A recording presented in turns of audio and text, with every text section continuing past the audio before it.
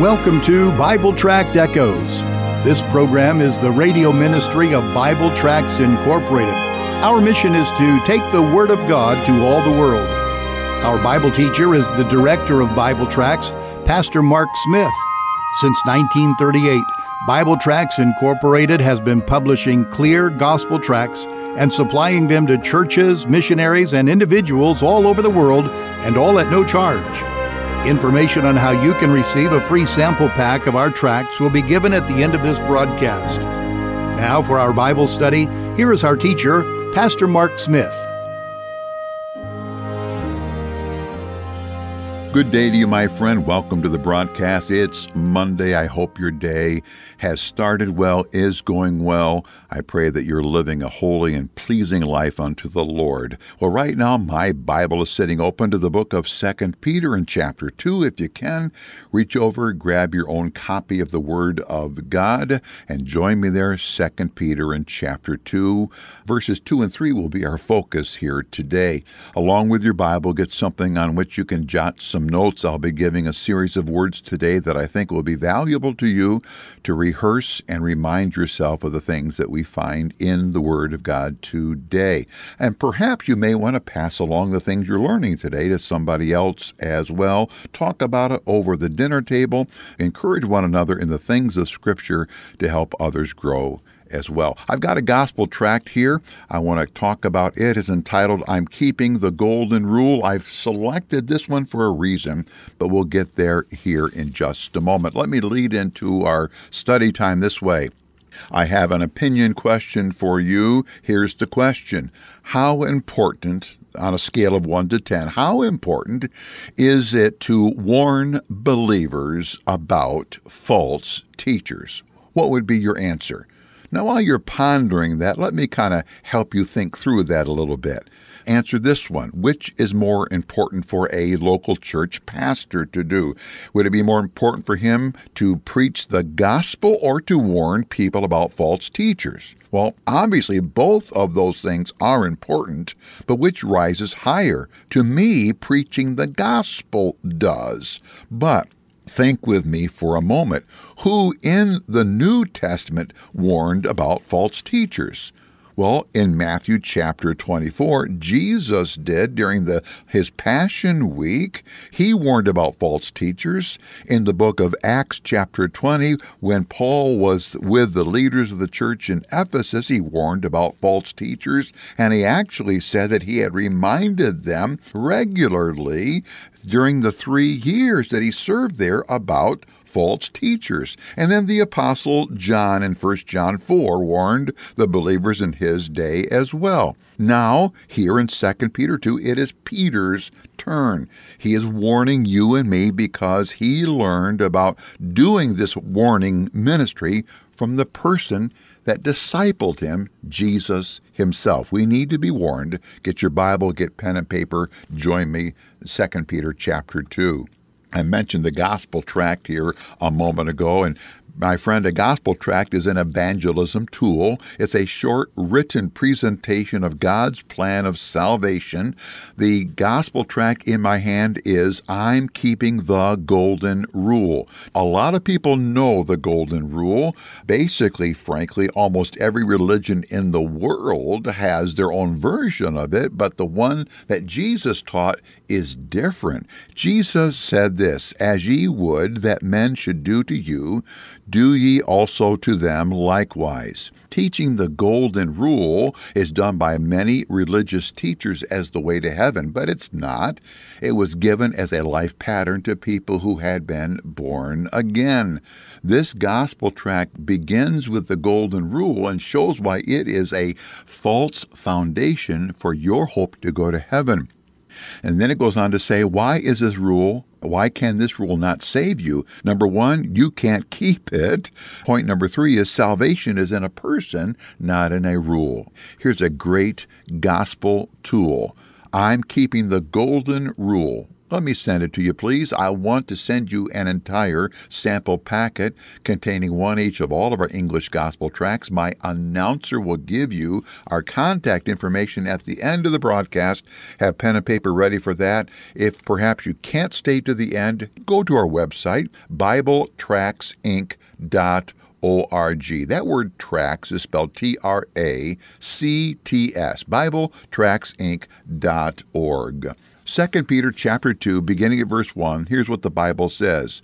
But there were false prophets also among the people, even as there shall be false teachers among you, who privily shall bring in damnable heresies, even denying the Lord that bought them, and bring upon themselves swift destruction. And many shall follow their pernicious ways, by reason of whom the way of truth shall be evil spoken of. And through covetousness shall they, with feigned words, make merchandise of you, whose judgment now of a long time lingereth not, and their damnation slumbereth not. Stop, please, right there. I have laid out chapter 2 of 2 Peter into 5 sections, and for each of those sections I have a title with a key word beginning with the letter A, like in the word apple. Let me quickly give you all 5 of them right now. First of all, verses 1, 2, and 3, the word is apostates. Apostates and their judgment. Part number 2, verses 4 to 6, the word is ancient. Ancient judgments. Part number 3, verses 7, 8, and 9, is the word answer. What's our answer during apostasy? Number 4, the word is acts. Acts worthy of judgment. That's verses 10 to 19. And finally, the word is acknowledgement. Verses 20 to 22, acknowledgement of the danger. Now, obviously, we're in part number 1, verses 1, 2, and 3, the apostates and their judgment. Last week, I focused on verse 1, and in doing so, I gave 4 words, all beginning with the letter S, like in the word school, to identify key facts that are part of verse 1. Now remember, when I talk about an apostate, I'm referring to a religious teacher who, yes, teaches error, but also they are somebody who knows what the Bible truth is, but they have willfully rejected it. Today, I want to focus on verses 2 and 3, and I'm going to be giving 3 words that begin with the letter M, like in the word money. Number 1 is this, morality. Based upon verse 2, morality. Here's what verse 2 says. Many shall follow their pernicious ways. Now, my friend, that word pernicious is not one I use every day, and I don't think you do either. That very word is used by Jesus, translated by a different English word over in Matthew chapter 7, where Jesus talks about the broad road that leads to destruction. The word destruction is our word pernicious.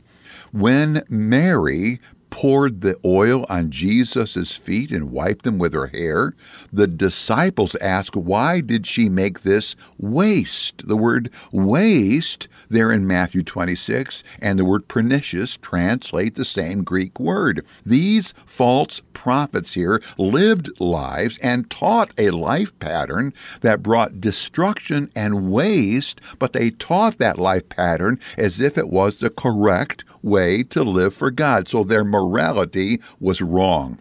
My second M word is the word maligning, based upon still verse 2. Verse 2 goes on to say this, by reason of whom, speaking of the false teachers, by reason of whom the way of truth shall be evil spoken of.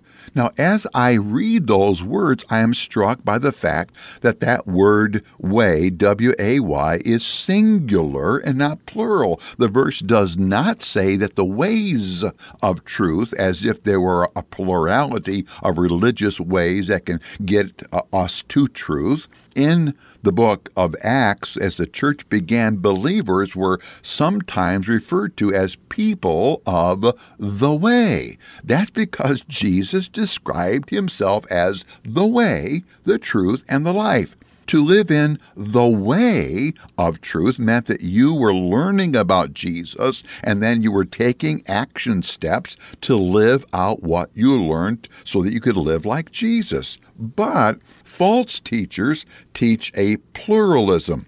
Oh, I've heard some of these teachers say this, that they themselves follow Jesus, but they are not openly or clearly saying that other saviors are wrong and other ways to get to heaven are wrong.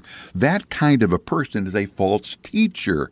We need teachers who not only know the way and know it is the way and then denounce other false ways. Word number 1, morality. Word number 2, maligning, both based upon verse 2. My third M word is the word merchandising, based upon verse 3. Look at verse 3. It says this, through covetousness shall they, that again referring to false teachers, through covetousness shall they with feigned words make merchandise of you. The you here are believers. Notice that the apostates use what's called here feigned or false word. You want to learn something interesting? The Greek word translated feigned here is the word we get our English word plastic from. The Greek word looks like the word plastic.